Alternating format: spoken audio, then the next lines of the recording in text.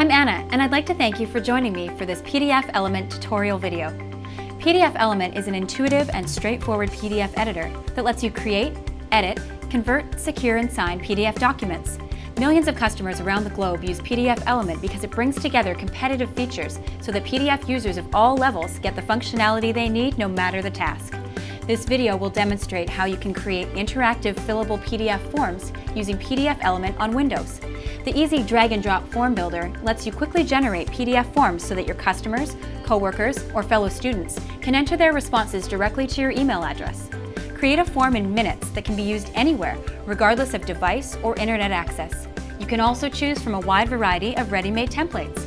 Let's start building a fillable form for PDFelement for Windows.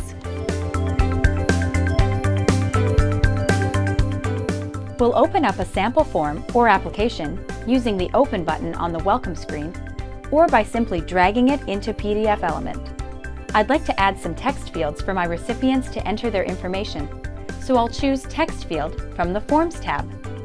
As I do that, a guide helps me line up the field to the area where I want to place it. I can double-click the field to customize its properties.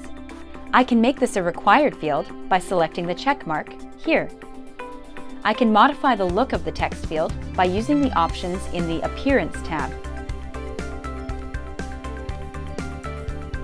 I will also click the Options tab to adjust some additional settings.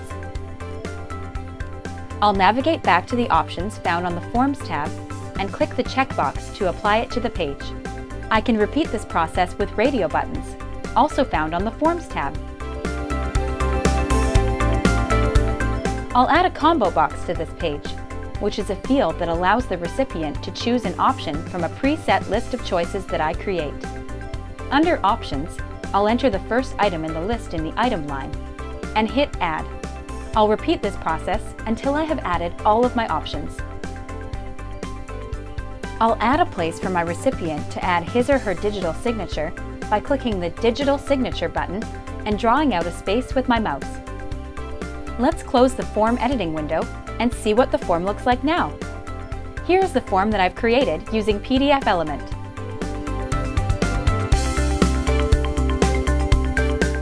There you have it. You've just created a fillable PDF form on Windows with PDFelement. With this newfound knowledge, you'll be able to speed up the process of collecting, sharing, and processing information. Keep watching more of my videos to see what else you can do with PDFelement. Don't forget to subscribe to my channel and like this video. Use the comment section below to let me know what other tutorial videos you want to see.